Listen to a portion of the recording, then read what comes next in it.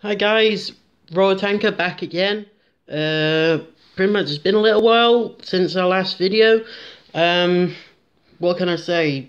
Pretty much work, that usual doodah. And pretty much I haven't been really figuring out what to put out for you guys. So I've gone out on a limb a little bit today. And I've gone with this, the Basilisk. Now, the Basilisk is a bit of a question mark for some people, whether they should take one or two or so what, or not to take any. In my opinion, I think it's down to what game and what board size you play with this thing.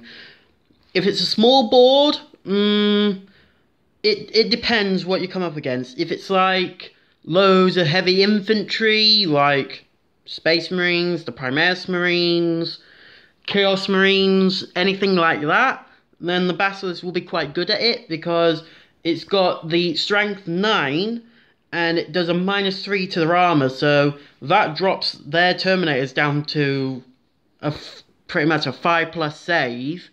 But I think this will be quite good against, like, a character, maybe, if the character is willing to get too close to this thing, but by then, this will probably not be hanging around that long.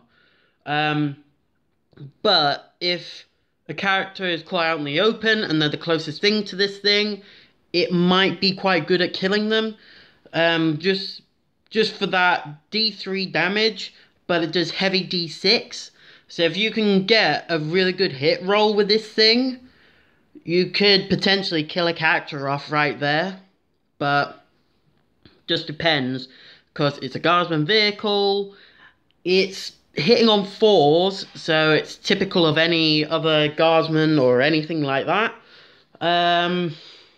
What's there to say? It's not a bad vehicle, I will give it that. It is not a bad vehicle. But it really comes to shine when you have like a massive board. So, like 24 inches is its maximum range of this gun. This gun has a maximum range of 240 inches.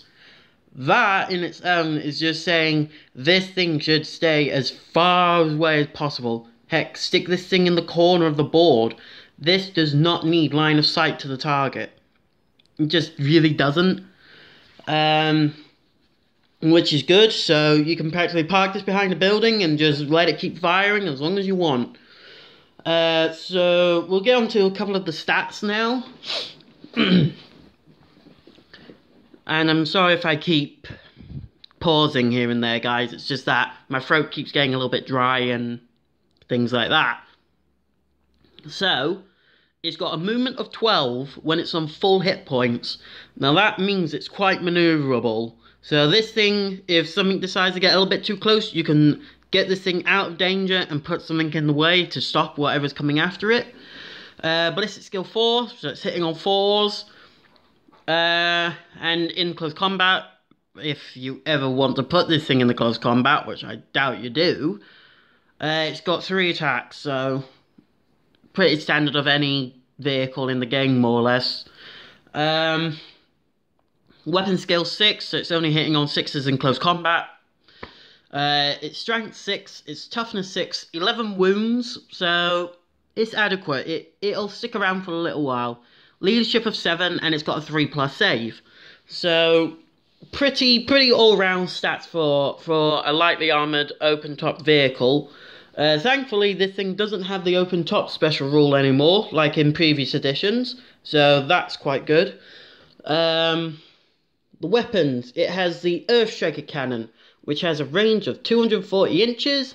It's heavy D6, strength 9, -3 to the armor, and does D3 damage. Now, this weapon has an ability, so this big weapon has an ability. Roll 2 dice for the number of attacks when firing this weapon and discard the lowest result.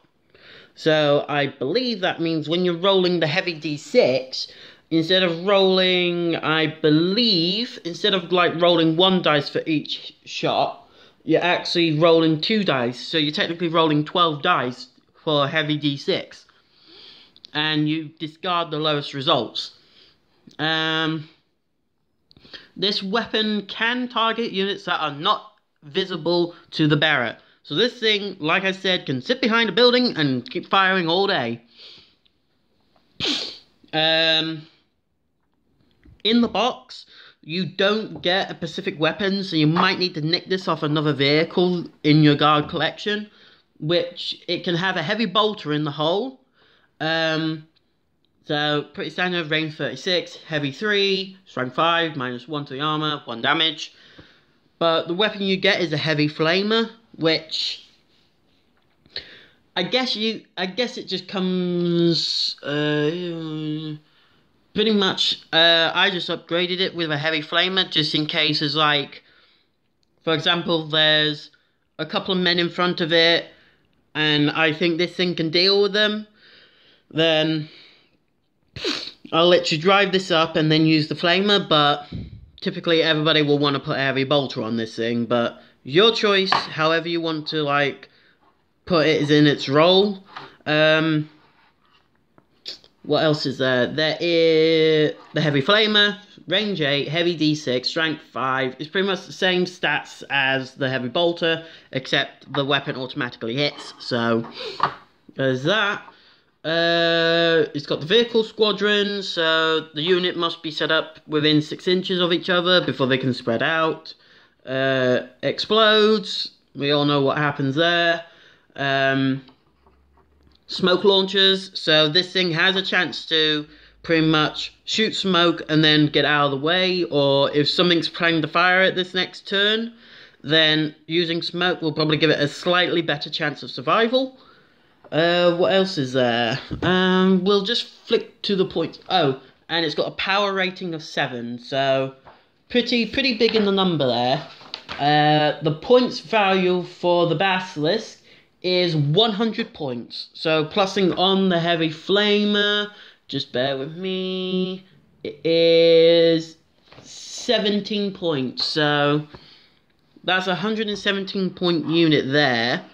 Which, in all fairness, isn't that bad. I mean, you could probably get away with taking one of these in a 500-point list if you wanted. I mean, I'm not sure what you want to do with this in a 500-point list, but you can have that in a 500-point list if you're playing Guard. I mean, Guardsmen right now are like dirt cheap for 500 points. You could take about 40 men plus one of these, plus, oh god, probably a couple of Sentinels or something like that. But why have one when you can have two? Yes, I have got 2 Basilisks. Just because, one, it was my birthday a while back, and I was going to go for a Bang Blade, guys. Literally, I was going to get a Bang Blade, but I felt like I wasn't going to get much out of it. So I went with 2 Basilisks, because they were slightly cheaper in price, and I've always wanted Basilisks as well. So, yeah, so I've got 2 Basilisks. Now, just to point out, yes, there is no crew on the back. The reason why there's no crew on the back, and some other painters and builders will say this as well, it's easier to paint the model without the men on the back, because if the men are on the back, they'll be a little bit difficult and a little bit fiddly to paint around. So if you leave the crewmen off, then you can paint them separately, and then you can like peg them or just glue them. But word of advice, if you do paint this and you don't like drill a hole or anything, you know, peg the guy into it, don't put too much paint in one spot where you want the crewmen to go, because if you do, the plastic glue won't be able to stick to the plastic because there's just so much paint in the way. So I would probably say, like, mark out the area, like maybe, I don't know, after you've done your base coat, probably like get a pencil or something and just engrave the area where you want the crewmen to go, and then just avoid that little area as best you can. Or you can just do the easy way, and when the full thing's painted up, just drill a hole in the bottom, and then just drill another hole in the bottom of the feet of one of the men, and then just peg him in. because that'll make it much easier for transportation.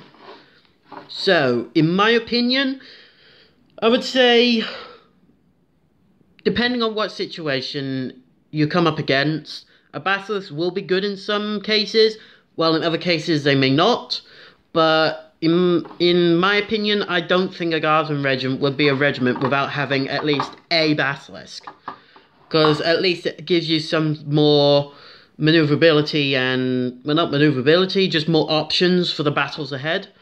So I hope you guys enjoy this one. And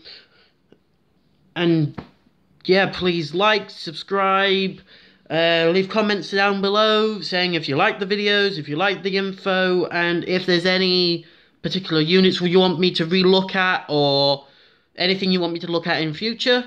So yeah, hope you guys enjoyed the video, and I'll hope to see you in the next one.